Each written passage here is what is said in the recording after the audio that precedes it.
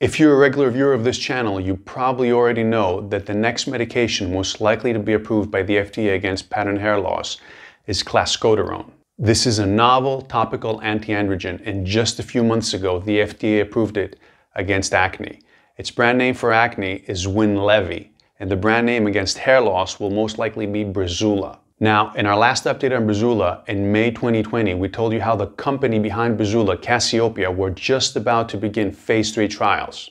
This is the very last stage before the drug gets approved by the FDA. Now, at the time, Cassiopea were in talks with the FDA about obtaining a so-called special protocol assessment. This is a document that says that the FDA agrees with the trial's design, methodology, and statistical analysis. The document by itself does not guarantee that the drug will be approved, but it certainly increases the probability if the results of the study are good. The news that we have for you today is that the FDA gave its feedback on the special protocol assessment in June of 2020. We don't have all the details on this feedback, but we know that it's centered around the so-called patient-reported outcome.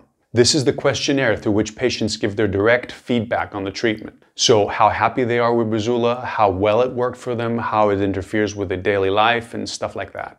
Cassiopea then had a further meeting with the FDA in November of 2020. In that meeting, they discussed the development of the new patient-reported outcome tool. And this is the last news that we have. To the best of our knowledge, the phase 3 trials have not yet begun. On the company's website, we find the following vague statement.